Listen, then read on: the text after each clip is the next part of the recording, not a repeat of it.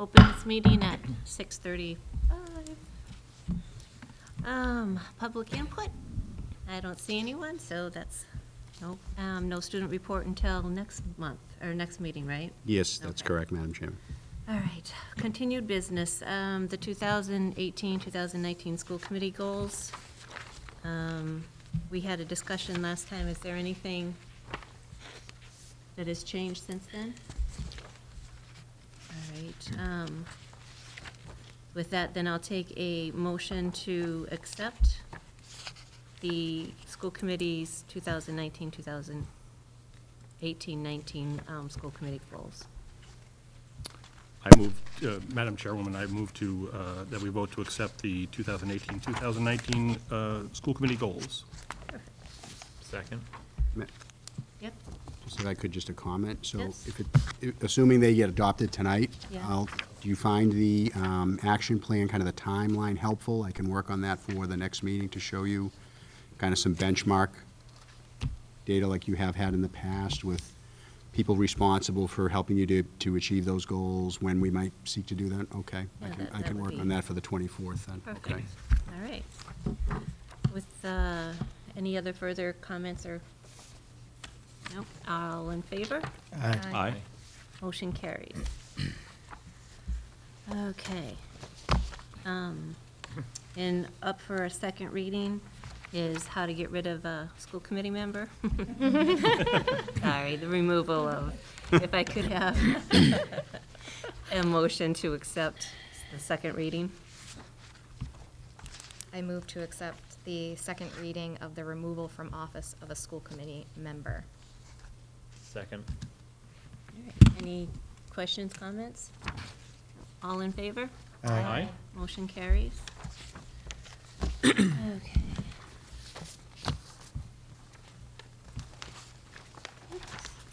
We're on fire today. Yeah. Oh, we'll be out of here by 7, right? Okay.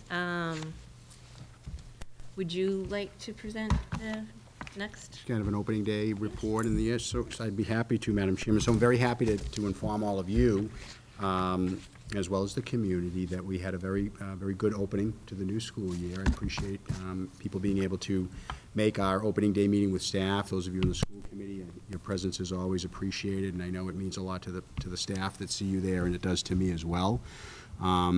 We opened school on Wednesday. It was warm, and it got even warmer on Thursday, but we made it through those couple of tough days. Our elementary schools really were awfully warm, but the middle high school functioned well, and I think, provided the level of comfort that we would expect from this building. But people did a really nice job. I'm very thankful to the principals and their staff for such a smooth opening. It was really very uneventful. Michael has done a commendable job working with Rosalie McKillop in the business office on the busing, bus routes, bus transportation. There have been some issues, but I don't know that they're anything out of the norm. It takes a few days for, I think, the bus drivers to, sometimes we have new drivers, we have routes that add stops to them, and so it takes a couple of days to navigate that. But I think each day we've seen some improvement. We issued an email today to parents about some changes that we anticipate being able to make later this week based on feedback we've received from parents about the busing. Food services have done a commendable job. Our custodial staff, as you all know, do a nice job keeping our buildings clean, and they certainly did yeoman's work to have our schools in the kind of condition that I think we've come to expect for opening day. So all reports are, from my end, of a very, very good opening, and just, it's important for me to be able to publicly acknowledge all of the people that helped make it work. It's kind of interesting to be in a school on the first day of school and just see how the students just kind of roll right into it, and it's like business as usual, and so all indications from my end are that it was very good. I provided to you traditionally kind of the opening day enrollment, and this is only the opening day enrollment. We will provide a more formal kind of the official October 1 enrollment at a meeting following the October 1st deadline, when that's kind of the state issued deadline for official enrollments at our schools. There's nothing tremendously out of the ordinary here that we might have expected in our opening day enrollment, but you know, certainly Michael and I can entertain any questions that you might have, if you Yeah. do have any. I have a Just know question. that we will be presenting to you something more official in early October. I know it fluctuates a little bit, but I have a question. We're about 41 students below what the projection was for this year. And I guess it's basically what K1 and grade 9 are where the differences are, correct? That's correct, yeah. So I guess my bigger concern is moving forward, and Michael and I were talking about this before the meeting started. We have some elementary school class sizes that are great, very small. In 99% of the cases, it's not feasible to eliminate a class and a teacher and go down from 3 to 2 or 4 to 3 or whatever. Right. But I'm just curious about moving forward. Small classroom sizes are great, but if you get to a point where you can cut, would that be, say we had, I don't know, we could do 3 of 20 rather than 4 of, whatever Yes, it is. I understand the point, yeah. I guess I'm wondering if that's the direction we go in, because small classes are great, but it's also more expensive to have more classrooms and more teachers. So I don't know what the projections call for now, given we're 40 below what we projected this year. So I was just curious moving forward. Yeah. Yeah, I mean, I think we'll see how the October 1 official enrollment comes in a few weeks and see if there's any, changes. Typically, there's some slight changes and to some of these preliminary numbers, and then we'll plug that into the projections and the ratios and see what changes and how the 3 and 5 year and 10 year projections change. And then we'll also look at some of the things we learned by some of those cohorts that did something a little bit different than what we maybe anticipated, or what wasn't what we expected over the last, at least the most recent trend, the 2 to 3 year trend, and see where we're at. But I think those projections, when we see it in October, will certainly, to me, I always look at that as kind of the kickoff of budget in some aspects, as it will kind of give us an idea of from a staffing perspective, where things stand or will stand. The 8th to 9th was interesting. I first saw that and I was really concerned. I was like, wow, we're getting like 10, 11% of kids going to private schools again. Then I talked to Michael and I was shocked at, what the real reason was, so. Yeah, we had, I think, certainly an unusual number of families move. Right. I think it was 11. Yeah. I think it was 11 families in the 9th grade that moved out of town. Yeah. Out of state Right. in a number of cases. Yeah. And that's a little unusual. That's where most of that was more than 50% of the Yeah, kids that yeah.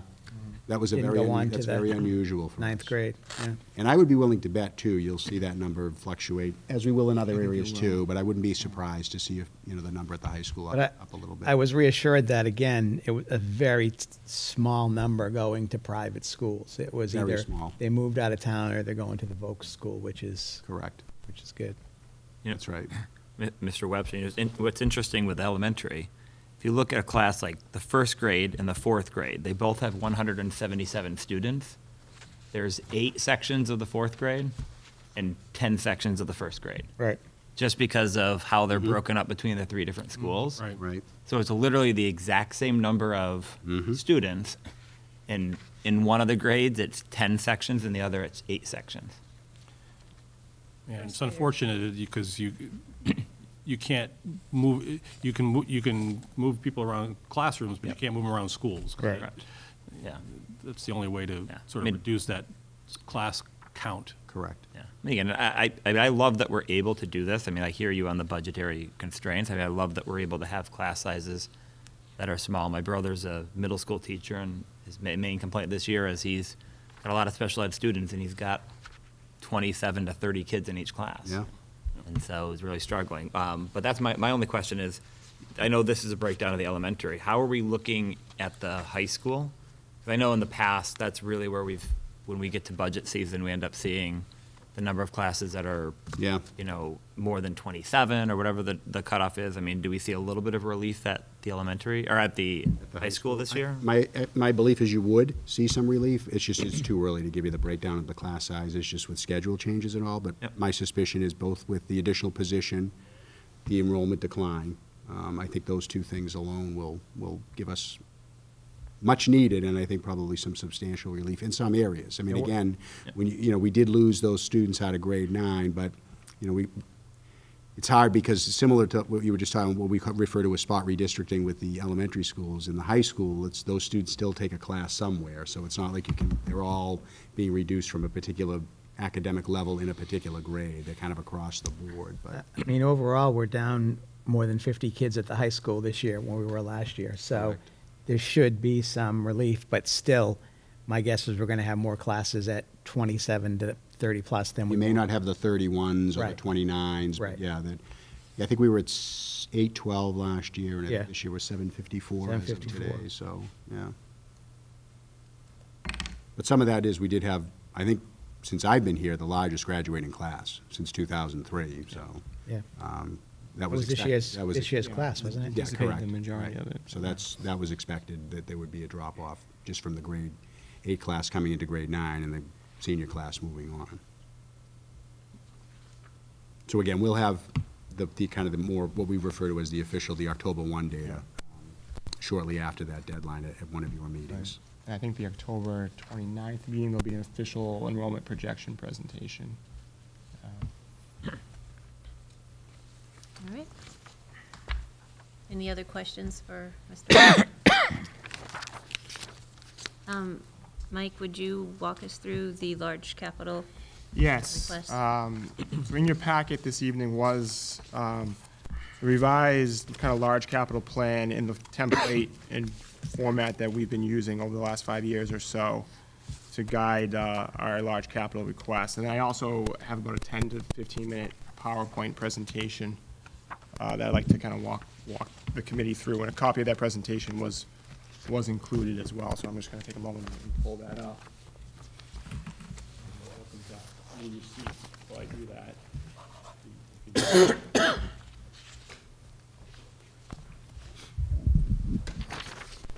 So I'll try to move through this. But for the agenda this evening, we want to talk a little bit before we look at some of the revisions to the 5-year plan and particularly focus on fiscal 20 next year's request. Just as a refresher and to highlight what did get accomplished through the approved projects in FY19. Again, we'll talk about FY20 in more detail tonight, but we'll also discuss the future capital needs over the next 3 and 5 years. We'll review the CIPC timeline and their submittals that are due and go over that process so everyone's aware one more time. And then we will open it up for discussion, questions, and the idea that tonight will be kind of an introductory to the plan, allow some questions, and then kind of get into maybe a more deeper discussion at the next meeting. So in FY19, you may recall, we did receive the one-to-one devices allotment of $60,000. So we're happy that that was like the 4th consecutive year that request was adopted. And as you know, we've been moving forward with the one-to-one initiative at the 7th grade and that rollout. So here are some pictures of the Chromebooks coming in, and the tech team over the summer working hard to set those up. And then Dr. Daly and Dan Downs and so forth, and their team meeting just these couple weeks ago before the opening of school with the 7th grade families and going through that process with them. We also had the instructional technology equipment approved this past year for the $45,000. So we had included that in the plan for the first time last year, as could have been every other year request. And that also helped add to the fleet of Chromebooks, as well as helped replace some needed iPads, and we're also looking in the future to start the smart board replacements. So there's some good photos of some of the work the tech team did over the summer. The middle school gym floor of, I believe it actually was $40,000 allotment. And here are some pictures highlighted here. So it came out very, very nice. I think everyone is very, very pleased with the condition of the new floor. The schedule went seamless over the summer, and it just looks great, and it's just a great addition to that school. And then the final appropriation request that was approved was the multifunction activity vehicle. That was an allotment of $30,000, and we did order that vehicle off the state contract. Here's pictures of what that vehicle will look like. It's currently in build, and we are anticipating on receiving that vehicle. We hope sometime before the holidays in December to put that to use. But certainly, we're very grateful for the support of these projects. Just as a refresher, we have three major categories that we look at our 5-year capital plan. We have our vehicle needs, we have our fleet of vehicles, technology requests, our facilities requests, and building and grounds needs. And what qualifies a request for a large capital, as a reminder, it's a total project or unit cost greater than $25,000, as well as something that would have a useful life of 5 years or more. So anything that does not meet that criteria would need to be funded through the operating budget through a small capital request. So before I get into some of the requests for FY20, fiscal year 20, here's kind of a 3-year snapshot of our capital plan and requests that are in front of you this evening. There's a couple of vehicles over the next 2 years in need of replacement. The technology plan that has remained consistent over the last 5 years, the one-to-one devices and that allotment of $60,000 to make that happen, and then adding the $45,000 of instructional technology equipment every other year. And then the facilities, so the largest need is on the facilities standpoint, and all of those needs are certainly geared towards the elementary schools. But we would be looking at requests for fiscal year 20 of a little over about $335,000. But over the next 3 years, we do have needs, and we do have requests that we want to get funded, and it's a little over $1.2 million sort of ask at this point over the next 3 years. So we'll come back to this in the presentation. So I'm going to start with technology, and a very important need that we need to continue to request as part of the plan. It's been on there for a number of years. What I just spoke of is the one-to-one computer devices. Fiscal year 20 would represent year 3 of this program, where we provide each 7th grader with a Chromebook. But this is certainly a very important part of our curriculum at this point, and it's certainly been our number 1 priority in terms of large capital requests. So we want to certainly continue this program, and this request is very much needed in order to allow us to do that, to meet our digital learning goals, and to meet the state testing requirements as well. I talked a little bit about the $45,000, so we were very grateful that amount was funded this past fiscal year in 2019. Those funds were put to great use this past summer. Most of the principals for this year 1 of this program chose to add some of the elementary school principals to their fleet of Chromebooks. The little school needed to replace a set of iPads that were used at the primary grades that were in very much need of replacement. So we looked to add, this was a chart that was put together a year ago, and we feel if we were to do everything at once, we would need almost $200,000, a little bit greater than $200,000. So we received the first allotment of $45,000 in fiscal 19, and we want to kind of continue the effort to replace these instructional technology devices. And again, it could be Chromebook carts, could be iPad carts, and it could be the instructional smart boards used at the elementary level. So this would be a fiscal year 21 request. We're looking to do this every other year, so this would not be a request for next year, but 2 years out. We look at our vehicles. The highest priority vehicle that's included in the plan for fiscal 20 next year is the replacement of the 2007 special education van. This is the oldest van in our fleet of vehicles. We currently operate a fleet of 4 special education vans. 3 have been replaced within the last 5 years, and the 2007 van is kind of the last and the oldest of that fleet that has not been replaced for a number of years.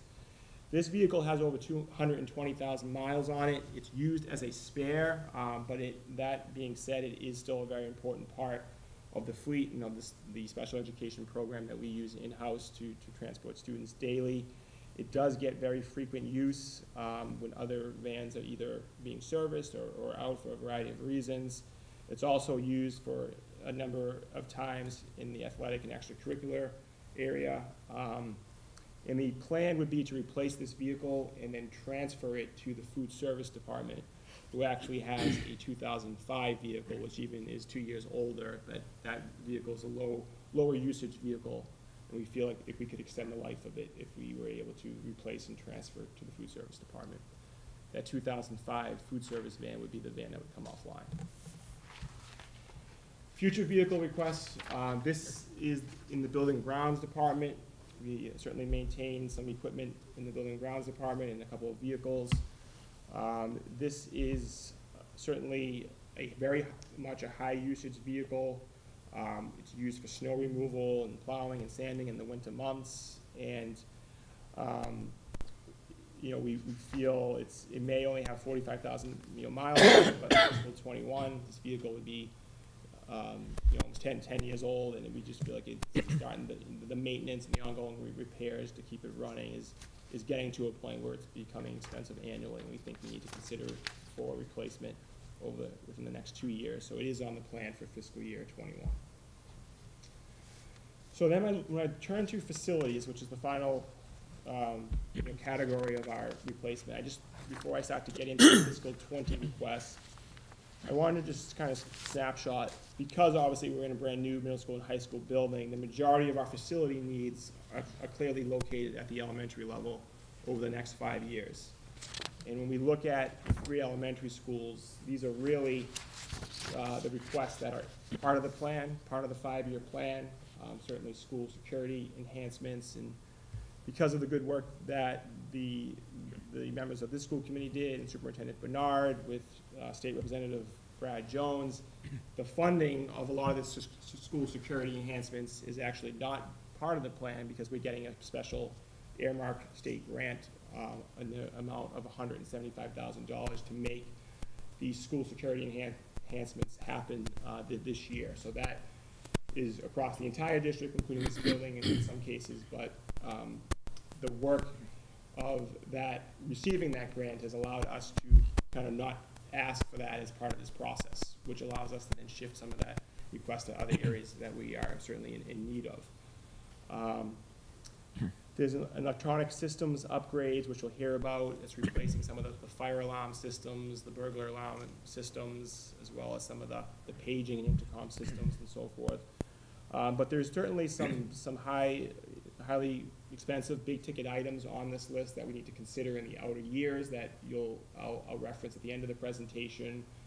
We did some analysis of the hood roof. We need to consider some roof restoration at the hood. That roof is getting to be over 20 years old. The hood school boilers, which have been on the plan for a number of years, as well as the modular units at the little school. There's an extended modular unit at the little school that houses the early childhood classroom, and we certainly need to be mindful of that unit coming to the end of its useful life over the next 5 years. So fiscal 20, so it really became an exercise of what are our priorities of all the items on that list, and then an effort to sort of balance the funding over the next 3, 4, and 5 years to try not to have such a large ask in any given year for the town to support. So that was kind of the exercise we went through it as an administrative team in putting together the 5-year plan this year. And one of the high priority projects for facilities was the little school paving project. You may recall this came very close to getting funded a year ago, fell just short. The CIPC has kind of made a commitment that they would look to make this project a priority in fiscal 20. So we have relooked at this project a little bit over the summer. We have decided to up our amount slightly so we can kind of do it all in one swoop or 1 year, make it a little bit more smoother, efficient project. That seemed to be the way the CIPC was going last year when we presented the plan. But we feel for the $85,000 request, we would be able to repave the majority of the main lot here, shown in photo 2, as well as pave the old playground area, which is this kind of gravel area that was put down as a temporary solution when the old playground was removed. And we feel by doing that, we would be able to actually expand and capture an additional 10 to 12 parking spaces, much-needed parking spaces there as well. If you look at this chart, which was what we actually put together last year and provided to the CIPC when we were presenting and advocating for this request, we feel the blue is the top priority, and based on the square footage and the proposals we have received from the town's paving contractor, that blue, which would include the old playground area, would cost $65,000. The amount we would like to add to that would be this front it's kind of bus loop, which is highlighted in orange, as well as address some of the curbing and so forth in this area. And we feel like if we were not to do this in phases, but try to do this as one request all in 1 year for the $85,000 amount, it would be much more seamless and efficient to do so. So the old playground area is in this. Top left of the blue. So it's on the top left of the blue area. So that would be repaved, and then we would capture additional parking spaces in that area. That adds up to almost $100,000. No, it's. Yeah, so we're only, the blue and the orange is the request. Oh, so you're not going to do the purple? So we wouldn't do, we quoted out the pink or the purple, as well as the yellow, which is Barberry Road, which the CIPC felt last year that's the town responsibility, and they would want to coordinate that, but they didn't feel like it was the school's responsibility to pave part of Barberry Road. So the requests would include the high priority areas, which would be the blue and the shaded in orange, which is that front loop, as well as any curbing that is in that area as well. What's the condition of the back section? It's in better shape, and it's not highly used. So it's definitely in better shape than certainly the blue section, which is the high need area. Would the goal still be to potentially have a second drop-off area as well? We would look at that as part of the project if funded, correct, as we would hope to do last year. Yeah, I mean, I think overall the parking, because if you look at it, it's like a little section here, a little section. There's no Correct. cohesiveness to any of it. We would try to redesign that flow, that traffic flow, as well. And do we know if the town has the Barbary Street on its list of relatively soon to be paved?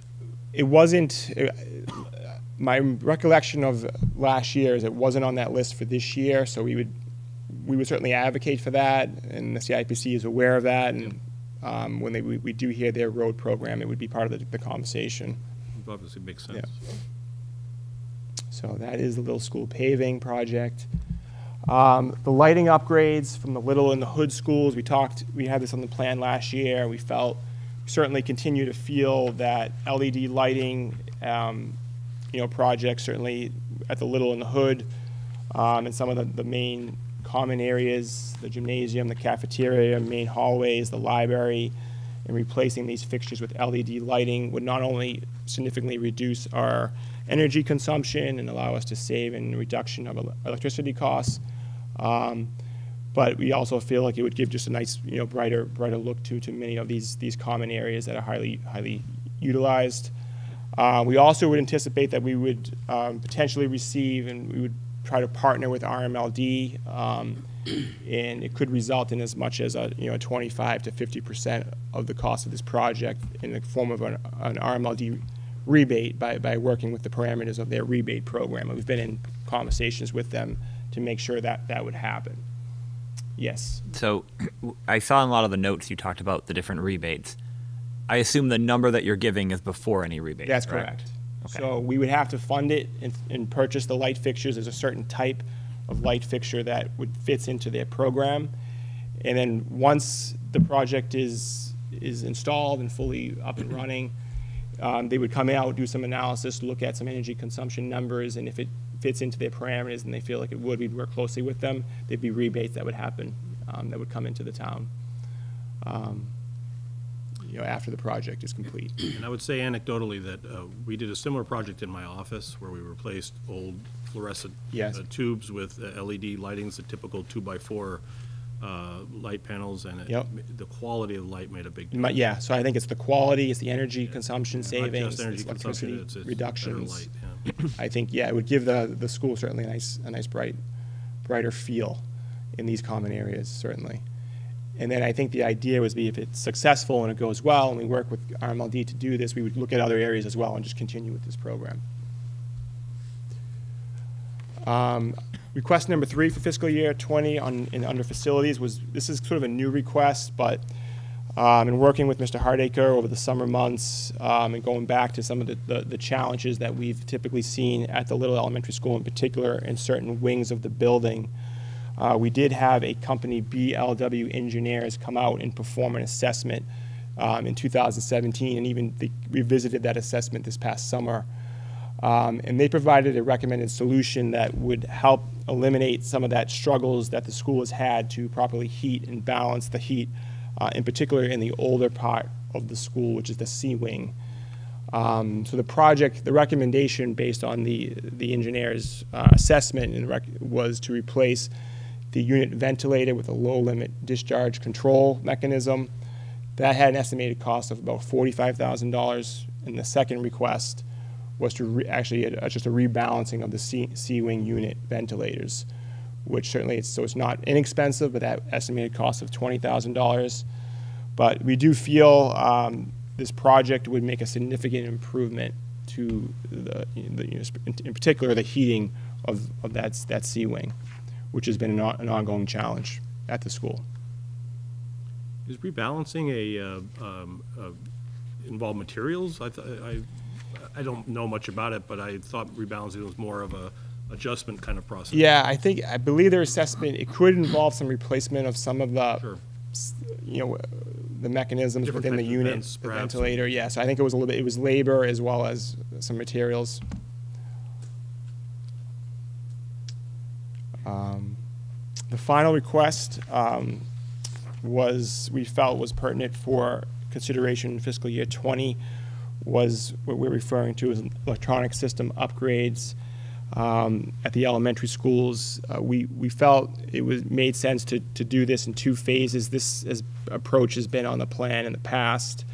But when the alarm company came out in particular to inspect the systems, in particular at the Hood and the Little schools this past summer, who are the older schools with the older fire alarm and burglar alarm systems, we feel like they're getting to the end of their useful life. And we have some proposals from the American Alarm Company that would address some of the issues and replace predominantly some of these systems at the Hood and the Little schools. But we just feel like they're not going to last forever. And the idea is that phase 1, the fiscal year 20, we would focus on these most pertinent your fire alarm, burglar alarm systems and panels at these schools. $30,000 would achieve that. And then a continuation of all systems would be a consideration, but less of a priority would be the paging, the intercom, the bell systems, the wireless clock systems, upgrading those systems to more modern systems, allowing for greater uniformity and consistency across all 3 schools. We do have proposals from a couple of companies that would allow us to achieve that, and that's considered in fiscal year 21 right now as part of our capital plan. But we felt this $30,000, which is the fire alarm systems at these schools, based on some proposals and the assessments that were done this summer, is warranted. So when we look, that was fiscal year 20. So then we look at some of the future plans for consideration on the plan, things we didn't focus heavily on, but things that are certainly of need, is we continue to have the Hood School modular demolition project for consideration, a couple years out. So we continue to assess the Hood School mods, and we're trying to get as many years certainly out of those as they can. They're safe, they're structurally sound, but we still feel like that needs to be on the plan for consideration. The phase 2 of that upgrade of the systems, as I just spoke of, the Hood School boiler replacements, a few years out, but they're over 20 years old now, and we do think they need to be considered for replacement. The asbestos mitigation at the Little School, a few years out, but we like to continue that program. Everything is, there's no danger. Everything is safe now. We just would like to continue and pick up that mitigation program. We did have an assessment done of the Hood School roof, moisture analysis. For the most part, things came out, it was in relative good condition at this point in time, but the roof is getting, 20-plus years old. It's reaching the end of its useful life, and we think a kind of a restoration project would be something we'd want to consider and continue to look at over the next few years. Certainly, the boiler project at the Hood and the roof restoration project, if considered down the road, we would be candidates for the accelerated repair program with the MSBA, with their grant program. So we'd want to consider that down the road if these projects get supported, or we feel that they're necessary as we continue to assess them. And then the Little School Modular Unit, we just kind of wanted to put that on the radar of the committee at this point. That unit is, about 11, 12 years old. It's not going to last forever. They do have an end of a useful life in mind. It's in relatively good condition at the moment, but we feel in the later years of this 5-year plan, we need to certainly have that, be mindful of that unit, and it's something that would be needed. So we do feel like it would need to be a kind of removal and replacement at this point in time. And then sort of a project we would sort of love to do, although it is expensive, would be to fully upgrade the Hood and the Little School's energy management system. So it would include the entire school. Right now, it only includes the boiler room, certainly this building, as well as the bachelor building. There's greater controls, and that energy management system extends throughout the entire school. If we were to be able to do that at the Hood and the Little, it's much more fine-tuning and regulating of the heating and the cooling in that building. We do feel like there would be an energy consumption savings if that were to be able to happen as well. So a request summary for, this is actually say fiscal year 20. We're in fiscal 19, but these are actually requests for next fiscal year. So I apologize for that. This is fiscal year 20 request summary. And the computer devices, this is just kind of a quick central office administration's thoughts on list of priorities. We would plan to kind of discuss this in greater detail when we ask the committee to put forward a vote at the next meeting. But we feel the technology items or the computer devices would have to be considered a top priority. The Little School paving project is the next priority. The Hood and the Little upgrades to that fire alarm systems and burglar alarm systems as priority number 3. Replacing the 2007 special education van as a priority number 4. The Little HVAC upgrades as number 5, and the Hood and the Little lighting upgrades as number 6. We honestly feel they're all great projects. They're all in need. They all have a purpose. Many would allow us to be more energy efficient. But if we were to rank them, and the CIPC does ask us to rank, this is where the administrative team sort of landed at this point in time. As a reminder to the large capital CIPC process, we would be looking for school committee approval and support of our large capital submissions and plan this month of September. So you're hearing the presentation and getting the report this evening. We would discuss it in greater detail on the 24th and ask for a vote of support. In the month of October, I think the CIPCs has extended their deadline a little bit this year. I believe it's October 15th that the CIPC requests need to come from us to the CIPC. So that October, December is the CIPC submission and department presentation will take place. The ranking and approval by CIPC members typically happens in January, February, and March. And then the CIPC presentation to either the select board or board of selectmen happens in April, and then town meeting approval happens in June. So thank you this evening, and then I'll just entertain any questions at this point in time. Thank you, Mike. Great, thank you. I have a few questions or comments if I can. Okay, great. You want me to come down first? Sure. Let me come down and then we'll Yeah, check. we can go back to this. Thank you. Yes?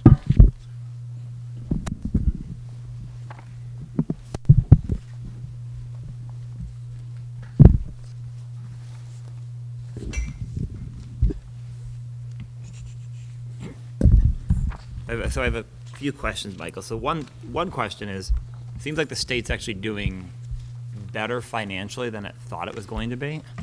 So since some of the bigger projects include the hope to try to get funding from state or federal, reimbursements for that, is there any merit to trying to prioritize some of those because it might take more than 1 year to approve or to try to get that, to get on the list? I'm just wondering if like the boiler replacement, if there'll be more money for those now and if in the future it's not there, should we be trying to submit those applications sooner rather than later if there's funding available now that might go away? Yeah, I mean, it's certainly a good thought. I think those are certainly, they're both, the ones that would qualify, at least in the Mass School Building Authority's accelerated repair program, that would obviously be the Hood School boilers and the roof project. And to qualify for that, for funding, is you need to have the project or the roof of the boilers or the windows, whatever you might be doing. It's basically roof, boilers, and windows. Needs to be at least 20 years old or greater, and it has a value of at least $250,000, which both of these projects would fit into that criteria. Today or at the date that you have them? The date of the request. Okay, so they wouldn't fit today necessarily. No, I think some of them are getting close. The Hood School boilers, I think I'm reaching the 20th year this year. So, the process is you submit, it's very much something like a school building project. You submit a statement of interest, and it gets ranked among many other the requests that come in at that time. They kind of have a fixed amount of pool of money, and they rank, the need. And if supported, you need to then show evidence by a certain deadline that you can have the local support of that project at town meeting. So I think, and our approach was to sort of try to balance out the needs, that we have some small needs, certainly in the next couple of years, as you saw. But, have these larger projects, on there, maybe in some kind of 3 to 5 years out, so we can kind of give the CIPC and the town the ability to sort of plan for that a little bit, because I think what typically would happen, and we saw it with the Little School Roof project, is it's a great process working with the accelerated repair and the MSBA, but it does add some overhead to it. We saw, so you're gonna have to hire a project. So once you're in the pipeline and you're approved, now you got to play by their rules in some sense. So by doing so, they want to have some oversight. So you gotta hire a project manager and an engineer and do a redesign. Even though you have a proposal, they want to have their own designers that handpicked review it. So it does add overhead, does have upfront costs. So it tends to increase the costs by a percentage, as we saw in some of the numbers we're showing on the plan, which are basically proposals from vendors that we've worked with that are familiar with the equipment and the roof, that do good work, and they're valid proposals, but we're going to see an increase. So, I mean, to me, I think we need to be just all on the same page and ready to be fully supported and behind before we submit, because we wouldn't want to submit, get funded, and then not have the support by the town to be prepared to pay for it and be part of that program. I mean, I think you still save money, but it takes longer and it's more work Yeah. for our admin. Right. Our And you wouldn't be administration. able to put it in FY20 anyway. Right. Right. Yeah. I'm just thinking, again, it was just a thought about, Yeah, no, rather I than think pushing it it's- out I think 3 we need to years, be if, mindful of that, yeah, certainly. if money's there now, there's no guarantee it's going to be there in the future. I'm very concerned about taking modulars offline if they're still, and I know that's not also this year, but like if they're still working, I hate losing class space, and I know that Yep. some of the people that are using, some of the programs that are using the modulars right now, I think at least at the Hood School, are maybe even some that we can get Yeah. tuition from, or we're renting out, and so. Correct. Are Yeah, any of those still bonded right now? Because I know at the last town meeting, it came up about what projects we're still paying for. I would really not want to take off something that we're still So paying for. This is actually the last year Okay. of, I think, all those units in terms of their bonding. Okay. So, but I mean, I think it's a valid point, and I think our effort and approach would be to extend the life of those units as long as possible. But, a couple of years ago, we recognized the fact that these units are 12, 13, 14 years old. They do have an end game, an end life, useful life to them. And we need to start, planning so we're not surprised when the day comes that. I think we're there with they're the not hood school. utilized. I was going to say, if I recall already- correctly, it's 10 to 15 years on those things. Yeah, I we're mean, there. there's no foundation, it's like, Replace the handicapped accessibility Yeah. Yeah. ramp at the hood school. We've spent money to keep them We've been, yeah, functioning. we had to Replace the rebuild the. floor. And that's not a great use of expenditure. I mean, No. It's not, Yeah. which I think was ultimately what happened with the school construction project of this building, was we had so many modulars Right. that we were gonna be millions of dollars into replacing them. I think we lost more than didn't we demolish a dozen or so I up think you're here? exactly, maybe 14, 8 Yeah. at the middle school, I think it's 6 at the high school, but yeah. Now, the other question related to that is, we will be losing, if we did the hood modules, we'd be losing seam rental money, correct? Right. That's like, Yeah. you would use those, the rooms that we would need to use for the so-called Correct. hood school Yeah. students would be those that we are renting out. Is that significant revenue? It's about $18,000. Yeah. So it's about 6,000. It's a per classroom. consideration. Yeah, it's a consideration. I mean, it certainly helps. It helps. It's an offset to the budget, to the maintenance and repair and the building contractual services. So it's a help. Well, and especially if we just hired a position, or we just funded a position to try to look at special education and trying to keep more students in-house, some of those programs that could be built may need extra spaces. And I guess, I don't know, I mean, we can't, again, it doesn't make sense to spend more money than we're making on them, but at the same time, is there any thought on replacing modulars, or? That would be really expensive. Really, I mean, if you there look at the hasn't been any middle development. school Doesn't make sense. mod, it's almost $500,000. Target. $500,000 just for that one room. So you're gonna triple that. And I think our point with the, putting it here, as it was last year, was just Yeah. to raise the awareness that, Right. there is a life expectancy of these, and we're upon that. And it's to more just let people know that, there may be a time, and that this is not to alarm anyone, but there may be a time when we have an inspection done there and we're told, look, this is your last year with them. And Yeah, it's we just kind of don't a want it to be year-to-year thing, surprise. and at some point, we're going to It get the is. word. Yeah. Exactly. That's exactly right. It's a year-to-year thing. I mean, in terms of the ranking of the request, again, I mean, it's hard to prioritize what you need the most. I mean, I completely agree with 1 and 2.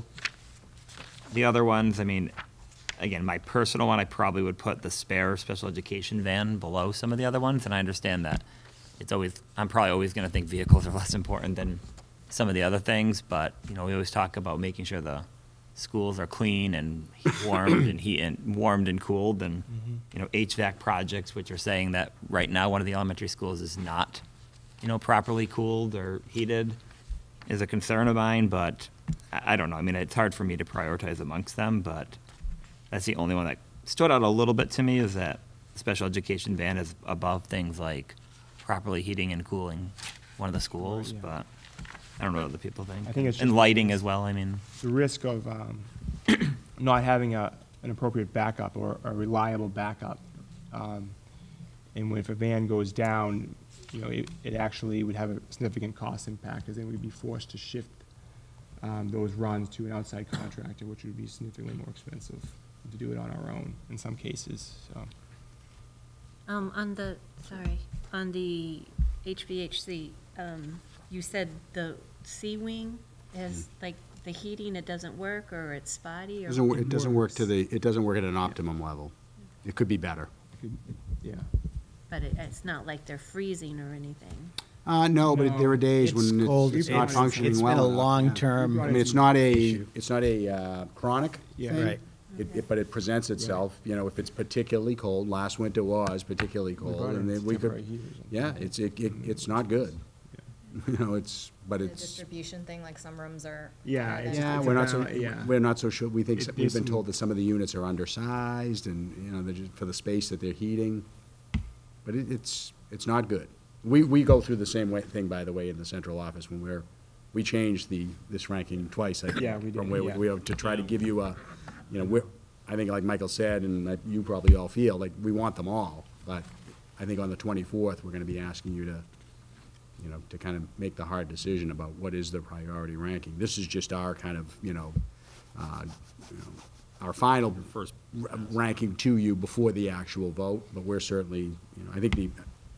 Yeah. I think the one I would fight the hardest for is number one, only Yeah. because that's a program we're committed to, but beyond that, yeah, they're all, I have a question necessary. about the electronic systems one. You mentioned that was included fire controls, and Yeah. I guess my question is how serious is that?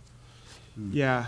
How I serious mean, is the current situation? It's, I think if not addressed within the next year or so. we were felt like alerted to it was being on kind of like borrowed time. Yeah. And that was something that came to us late this summer. Late this summer. And I think Michael said it in his presentation, that was kind of a late add-on to the Right. list. It concerned us enough that we felt we needed to highlight that, and I think that's why we put it at the ranking that we did. Right, first time it shows up on the list, it's. Yeah, it was, Yeah. there was a comprehensive inspection by the alarm company that brought it to our attention. It was kind of like, you know what, this was concerning enough that we felt it had to be Yeah. high on the it's- list. It's functioning, but it's old and it, you know, We would it's certainly, on the end of its you know, years, if it went certainly. in the meantime, We'd- it would we'd be have a to come problem, up with- but we would yeah. have to address it. We would have to We'd do have it, to. but Well, that's sort of the question. I mean, I don't, would that, how much would that add to the cost, and would it cause any disruption in the sense of, I mean, the biggest. if the controls weren't if working? it went down, Yeah. we would have to immediately fix it. Right. Yeah. And I would assume we might not even be able to have people in the building if it wasn't, That might be yeah, that might be possible, yeah. if it's Yeah. talking about Depending fire- upon when it fire happens controls. and how long the repair is. My sense is, working with the company that we do work with, we have a very good relationship with them, and they're good, and they would be responsive, but But that it would would be the have- kind of thing that there are Yeah. parts or, you know, that might delay it. Yep. Depending on how much it costs too, that's one of those things where you might have to go for a reserve fund. Correct. Right, Transfer correct. Exactly. with Yeah. the Correct. town. Right. Yeah, this was, Last minute. the quote, we have quotes that are about a little under $30,000 now, if we were to do it. So our thinking was, Yeah. let's hope to get through the next year with it, but Yeah. put it high on the list of And priorities. I agree, it's high, it should be high on the list, and I'm just wondering if it should be higher. That's what I was more. Yeah. wanting it to be higher. Just because of its, The nature of what The it nature of is, it. yeah.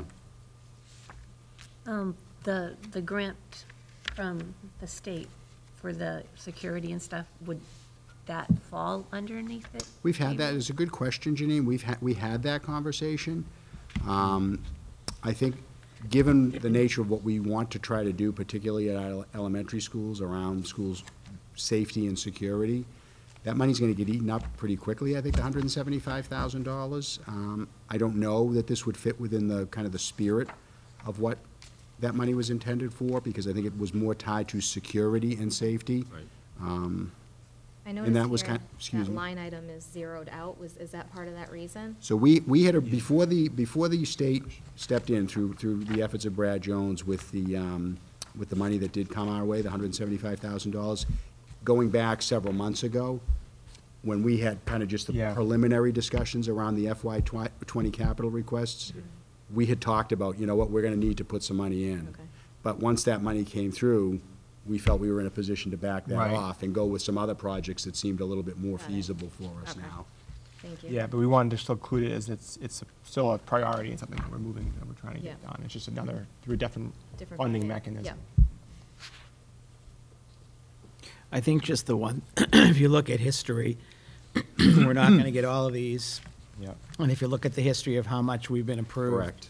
The Right. 180 we got this year is the most we've gotten in the last 5 years. So you're almost looking at those, the last two items are gonna be on the chopping block. Unless they can decide to reprioritize too. They the can, yeah. CIPC. And they've done that before. Right. The other thing I'd like to mention, if I could, Madam Chairman, is about the technology money, that $75,000. I think it's important for the committee to, I think, be reminded of, but also as you go forward in the CIPC work, that I think we were in a position to gain that $75,000 largely because we could commit to a kind of a matching We keep contribution spending, from the correct. town. And so I think, you know, that's why that item still remains on the list, is because we committed to Brad Jones, quite honestly, when we met with him, Mr. Webster and I, Yep. that, you know, we felt we could work with the committee, the Capital Improvements Planning Committee, to secure Yeah. that money still going forward. So unlike the technology money, unlike the school safety and security money, the technology money, I feel, is like we have an obligation to honor that with Yes. a match. Am I saying that right? I agree You 100%. Okay. So that almost makes that a requirement. I would And say therefore, at the Right. top of the list, even Yeah. only for, if only for that reason. Correct. If somebody didn't know that, then they might say, well, I thought you got the 75,000, why does that 60 still have to be on there? That's the reason why. Brad distinctly said, I wouldn't like to see next year a zero request for Yes, you're right. technology. Yes. You're right. Right. That's exactly what he Yeah, said. you're right. You're absolutely right. And because He did. that would make him look bad. Correct. In terms of pushing it And forward. that was going back to last October, that you Yeah. kind of said that matching contribution is important. On that note, though, you know, it doesn't mean we're gonna get these grants every year, but I think it's worth going back to Brad again. Yeah. And seeing if we can do a couple more proposals. Doesn't have to be technology and security and safety. Correct. Maybe Could be it's something- maybe it's this thing at the Hood LED School, or energy emergency replacement of, you know, fire Yeah. panels Yeah. or whatever. Yeah. So I think it's worth looking into that.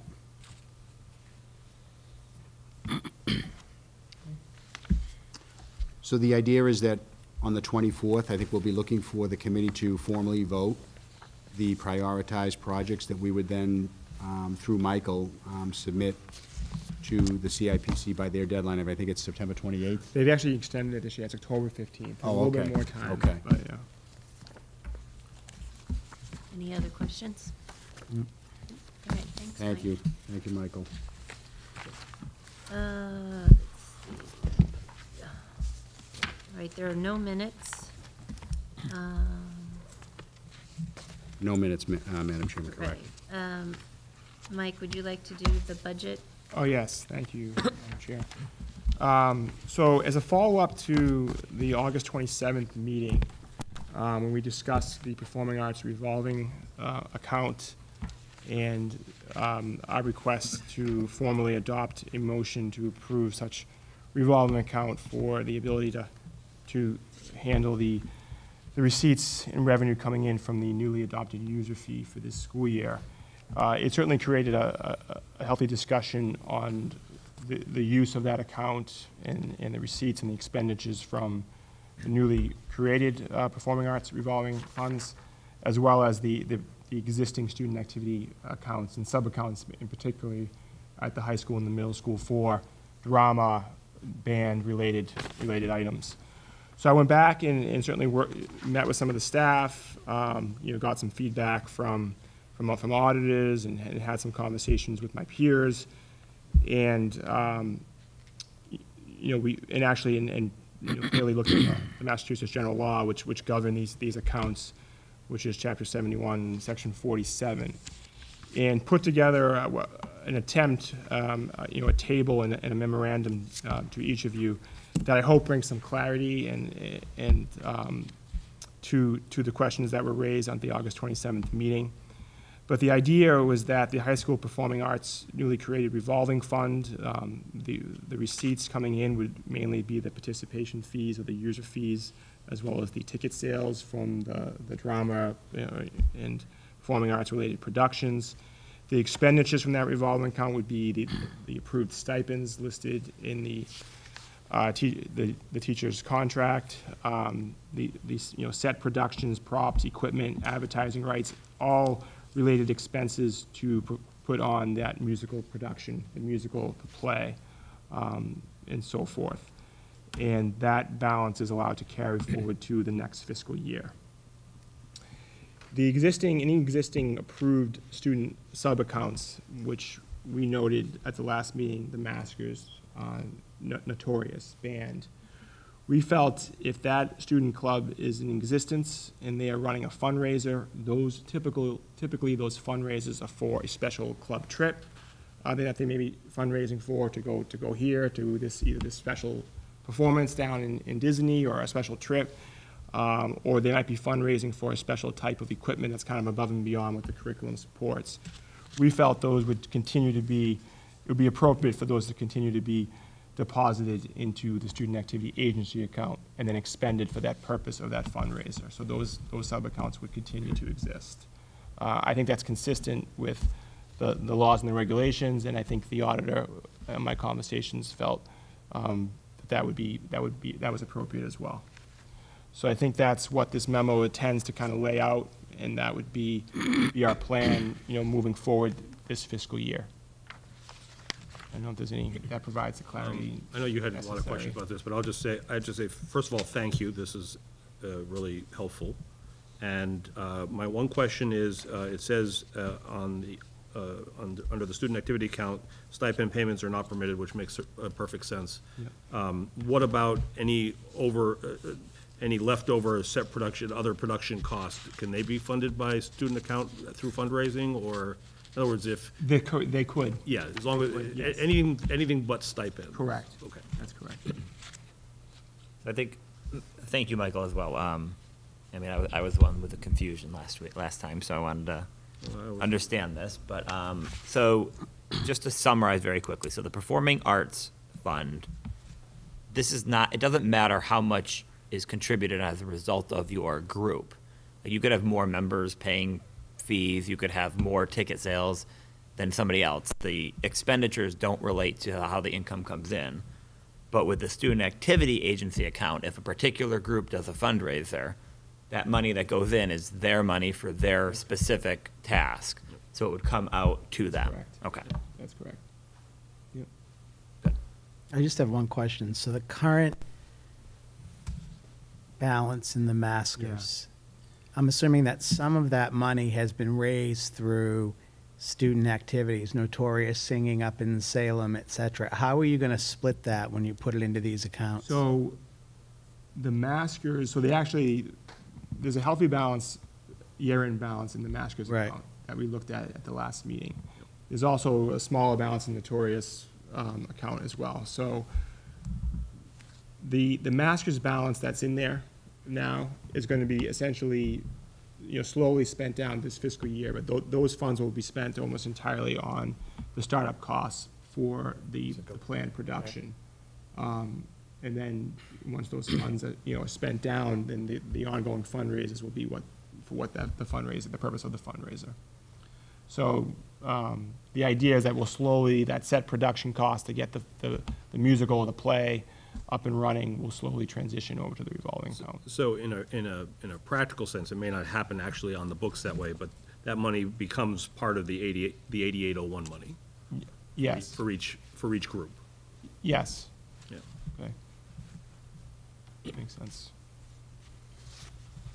Okay, All set? Yes. very good, thank you. I see some more highlighted names on the staffing. There are a few more, Madam Chairman. We're closing in, so we were fully staffed for the school year. I did want to highlight for you a couple of last-minute hires since your meeting on August 27th at the Batchelder School. Teresa Gavoj is a special education paraprofessional, and Jennifer Peterson is a grade 1 long-term substitute teacher. At the Hood School, Rebecca Moscariello has been hired as a special education teacher in the RISE program. And at the middle school, Ashley Egan is a special education paraprofessional, as is Beatrice Donko.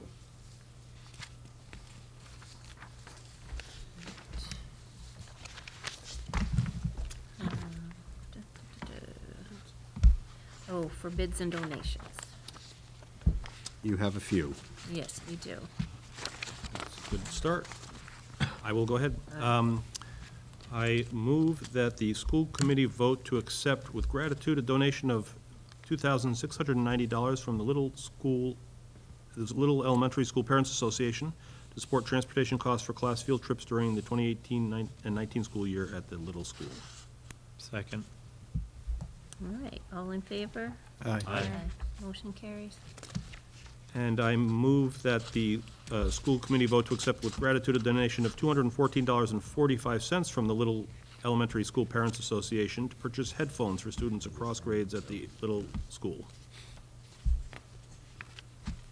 Second. All in favor? Aye.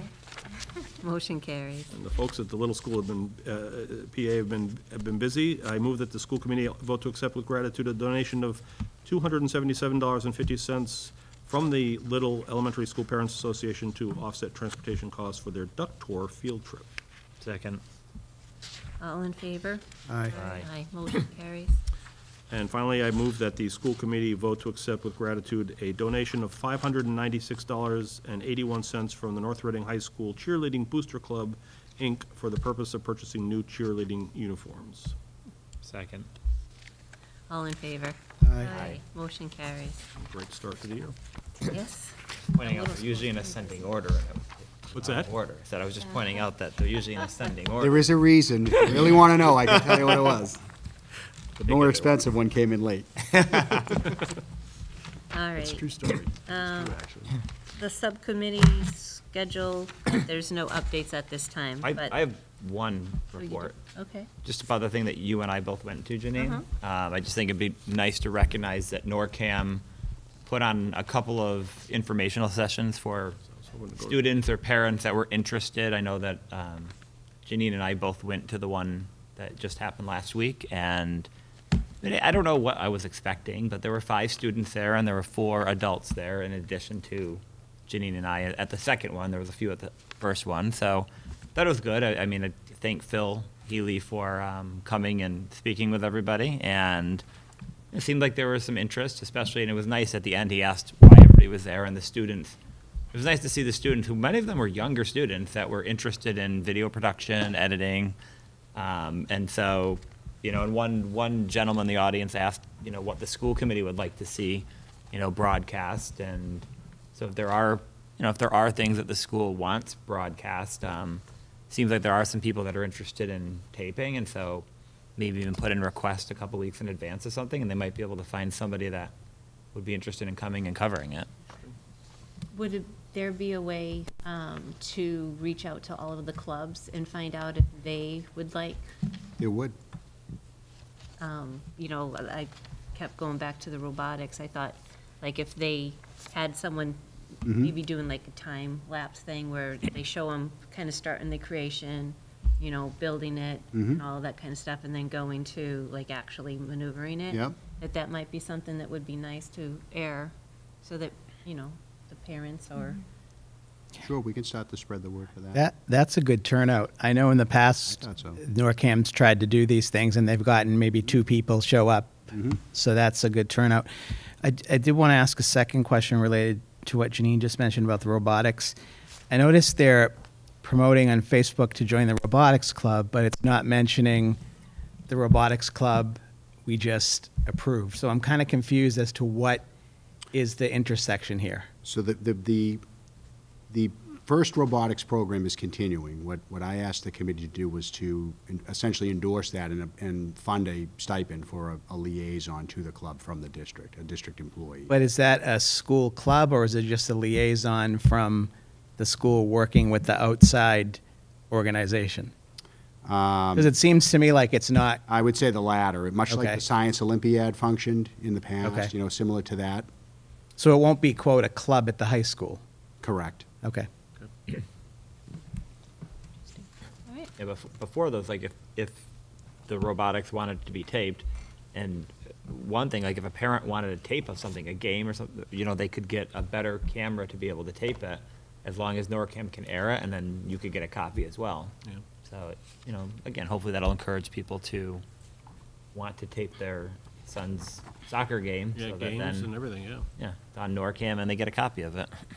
Are there any limitations to doing plays and musicals? Yeah. Probably are. There right? are, I mean, that would be something that have to be worked out and permission. Those things do have some licensing. I think the prohibitions. chorus stuff is a lot more open to, Yeah, like, but the. plays, musicals. Yeah, those anything things we buy are. a license to. Yeah. Yeah. You have to- And, yeah, and I- even that some of the makes sense. sporting events, especially the playoff games. Right. A lot of times there's fees. MIAA steps in on the state tournament. Yeah. Right. Yeah, I can start to spread the word that there's people available to do that, Yeah. so, see, And they can go see Phil. so contact And also. NORCAM Phil. And also the word that this is available if someone parents who are involved, it doesn't have to be the people who just showed up at the meeting either. I mean, Right. if they want to become involved. And the idea is we're going to, I think, run 4 more this year, correct? 4 more workshops? Yes.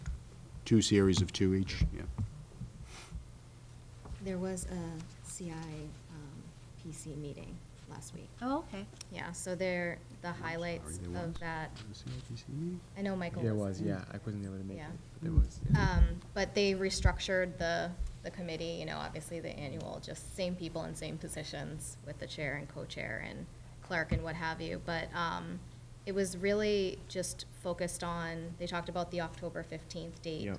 We have a meeting to talk about on the 17th of October to talk about what's been done and funded in the past and Yep. looking at that and talking about it, and then seeing the requests that have come in. So that will be October 17th. A lot of the meeting was focused on the DPW director. The new DPW director came in and spoke about the roads. They do a report called the Beta Report. And so they handed out sort of this road conditions report. And it basically showed that the towns, they have a rating in this Beta system, and the town has gone down quite significantly from what was expected. And they're really just going to be looking at this and making some recommendations for prioritization for some of the road paving. And I think some of the issues that I've learned just from hearing comments was that they've always had funding allocated to it, but getting it done was executing on those plans has been a difficulty, and it's time to step up and Yep. start to do that. Yeah, yeah. So, it was a lot of that and just talking through a lot of those details and, you know, the methodology around this report and what the plan was moving forward. The Capital Improvement Planning Committee. Yeah. John, it's not a committee, but I don't know if you had a report. I didn't say anything. I don't know if you want to give an update on the meeting with the New England Voc. Vocational school? Yeah, Voc School. Vocational? Yeah, Yes, it's not a committee, but I'm happy to do that. I think that'd be good. Yeah, is that okay? Yeah. Is that now? So what Mr. Webster's referring to is he planted the seed late last spring with the vocational school, Northeast Regional Vocational School in Wakefield, to see if there may be interest in helping us out with the construction of dugouts at the new softball field. So I met with some folks on last Wednesday at the vocational school. There is interest. They then came here on Friday, the teachers and the students that would work on the project, the carpentry students, to kind of get a bird's eye view on their own. And where we are right now is they're putting together a stock list for me that will help give us an idea of what the cost would be. So we would need to incur some cost for materials, but the labor would be kind of the classes, the carpentry class of students at the vocational school. So there seemed to be pretty high interest, and I think there was an interest in getting that done this fall, if in fact we are able to move forward with it. So the structures would basically be shade covers, for lack of a better term, but, you know, something that would mirror the style of the baseball dugouts without the walls. So a similar roof line, similar design is what I conveyed to them. I think it, for somebody that knows what they're doing, I think it's a pretty simple project. So, but that's the update I have to date. So I'm kind of waiting on their identifying what they need for stock, and then, working with somebody, say, for example, like Moynihan Lumber, and see, like, what would that ultimately cost for us to purchase. So no walls?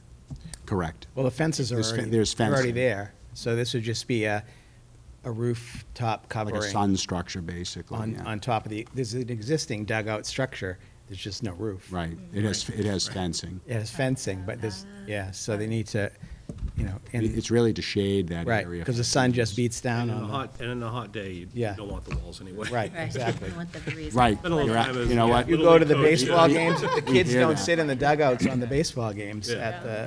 at the high school field, Yeah. 'cause it's too hot. It's too hot, yeah. New suit. Oh, hopefully the advanced kids will work on the home dugout and Right. Right. I made it clear that we did want to. I did make that clear, actually. Okay. Oh, that's good.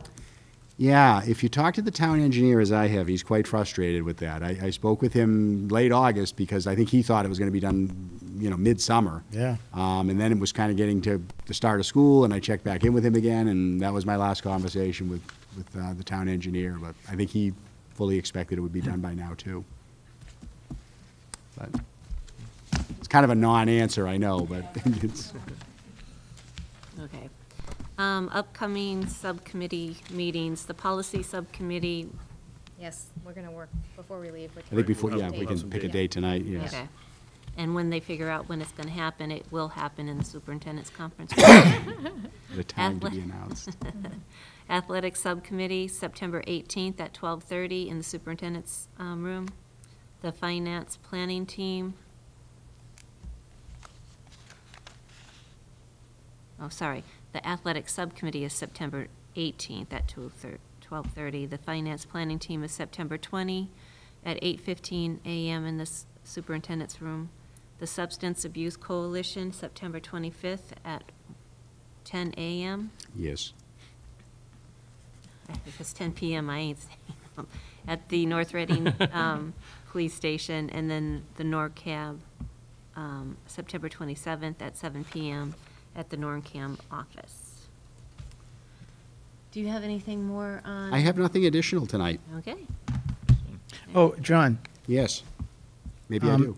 maybe give an update on how well the Batch School traffic change went. I think it'd be good to. Yeah, I did. So I checked in with Mr. Colleen for 2 days, Wednesday and Thursday, and suffice it to say, he was relatively pleased. I think there was improvement over Wednesday when I spoke to him on Thursday, but yeah, I think he's largely pleased with how, I think he billed this as a pilot, but he wants to evaluate it over the course of the year. But I think that there's going to be a pretty large group of parents that are going to voice their opinion otherwise. okay, Yeah. okay, It's mainly the safety of the walkers. So Okay. they tried to reduce, they won't let parents park in like the church right there where Yes. they would, and it was to reduce foot traffic.